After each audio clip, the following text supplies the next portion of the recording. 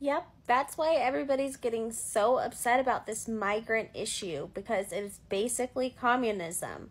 When you take all of the resources and you distribute what people make equally, even when some people don't work, and you take government schools and you don't let the people use them, and they're for everybody, including people who aren't from the country. And then you start telling the people in the country to give their houses up for other people, and you'd say, take your hard-earned dollars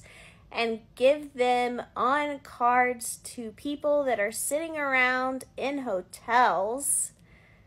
and you're trying to split up all the money equally so that everybody gets their fair share no matter how hard they worked or didn't work. That's communism, totally. And that's why everybody's so mad right now, because it is ridiculous. Biden is asking us to accept a communist system where millions of people are entering into America, and then the Democrats are asking us to give up our homes to them, to give up our schools to them, to give up our hotels to them, to give up our money that we work for so that they can get free money to go do whatever it is that they do while they're sitting in hotels all day long.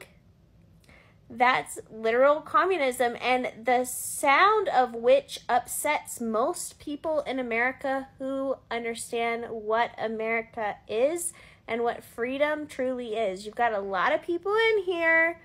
who don't come from countries that are free, and they don't understand what freedom is, so you can't expect them to uphold our democratic values if they really don't understand the concept that taking from everybody and giving it to other people